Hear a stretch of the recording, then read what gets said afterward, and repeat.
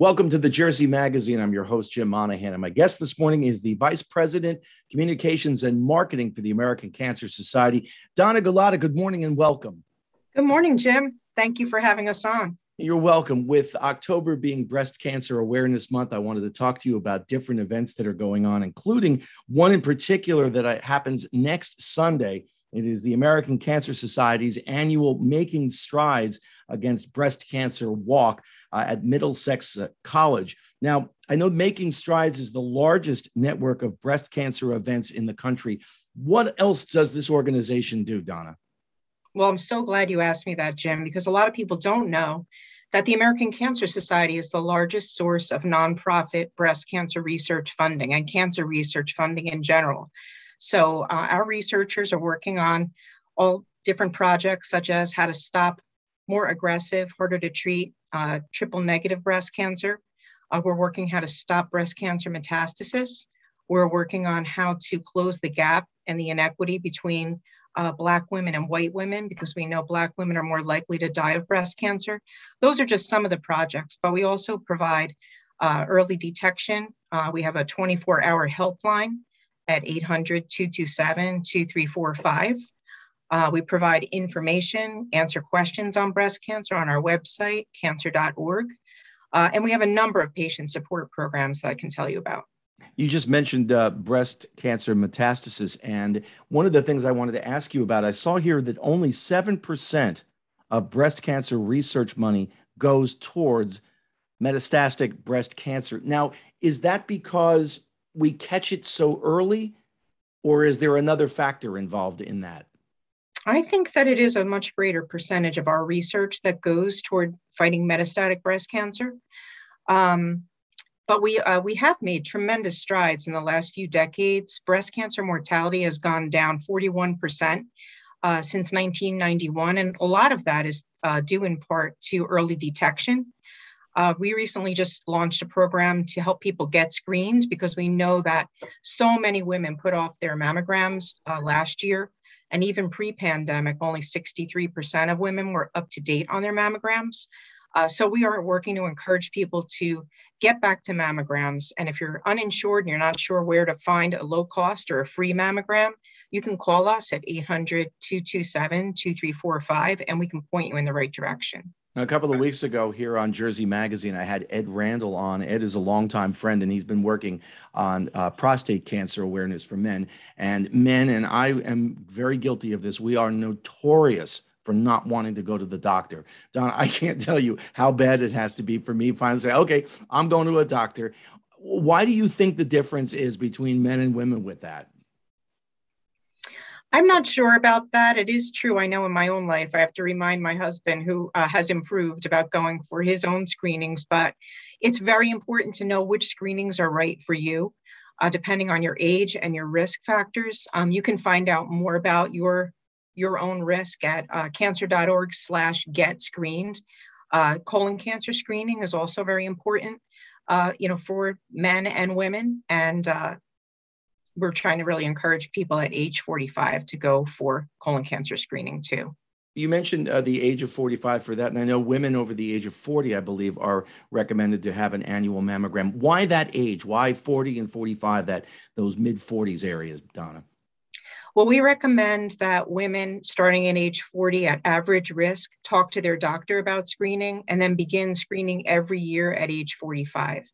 The reason for that is that younger than that, breasts tend to be more dense, so the test is not as accurate, but it's still important to know your body and go in for your checkups.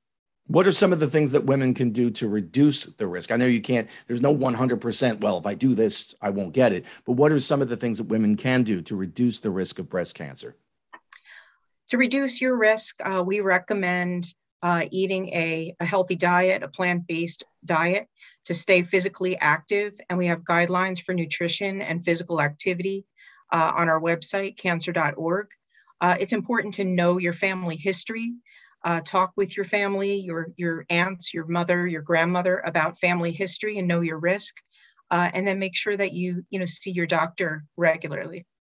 Donna Gulotta is our guest this morning on the Jersey Magazine. She's the Vice President, Communications and Marketing for the American Cancer Society. I mentioned Ed Randall, and we were talking about prostate cancer a few weeks ago, and the subject came up of when a doctor says to you, you have cancer.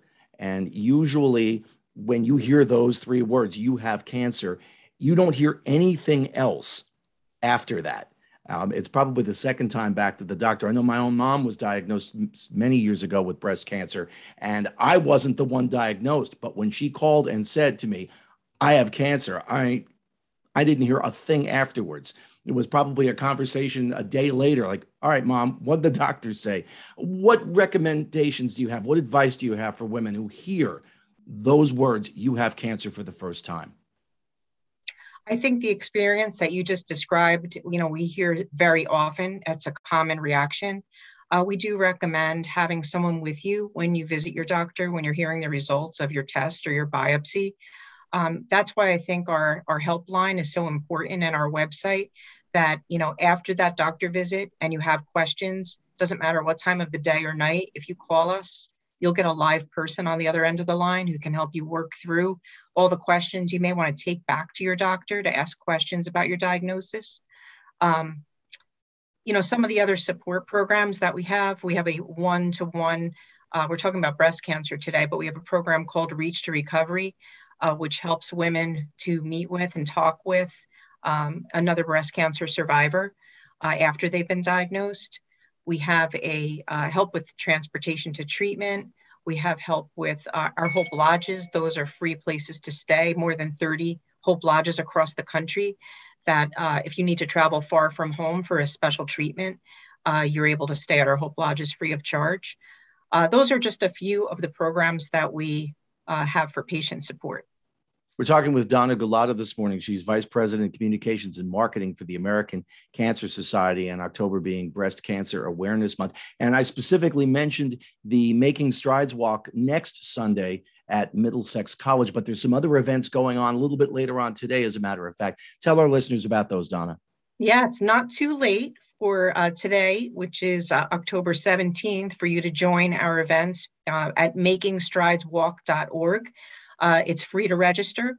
We are asking everyone to register, but we have events happening on the 17th in Parsippany, in Newark, and in Point Pleasant.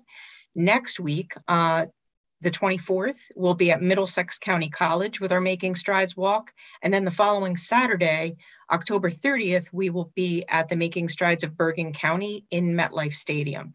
They're all great events, great experiences. We've taken a lot of precautions to keep people safe. With social distancing, we've made some adjustments in our route just to ensure that everyone is kept safe. And then we also offer a Making Strides on the Go app. If you're more comfortable walking at home or in your neighborhood with your family or friends anytime, just register at makingstrideswalk.org and register to fundraise, and you can ask for the app. I was going to ask you about what you've done in light of COVID and everything still that we're going through right now. And that sounds like a great way to do it. If you do have some reservations about it, I know some people who have done different walks for various things, and they've done them on their own. And it's a great way to do it. You can contribute and still feel safe if that's a concern to you, as it probably should be. Yes, we want to take, every precaution to keep, especially cancer survivors who are in treatment, who may feel more comfortable, walking at home with family. But we are going to be celebrating our survivors this year. We'll also have a tribute garden with pinwheels to remember those that we've lost. And, if you don't want to walk, you can make a donation anytime at makingstrideswalk.org. And once someone signs up to walk, Donna, what's the best way that they can go about fundraising for their walk? We can give you all kinds of ideas for fundraising. People do like small events, little parties in their homes. People sell things. People have a Go Pink day at their place of employment where maybe everyone decides to wear pink and gives $5 or $10 to your team. But we can provide you with a lot of fundraising ideas on our website. And again, that website is makingstrideswalk.org. And you gave out a toll-free number before. Repeat that, please, Donna. Yeah, our helpline, we're available 24 hours a day, every day of the year at 800-227-2345. So there are a number of events that you can participate in, two today and then next Sunday in Middlesex, and then the following Saturday at Meadowlands. So Donna, thank you so much for spending time with us this morning here on the Jersey Magazine. I know this is of vital importance to our listeners. Thank you so much, Jim.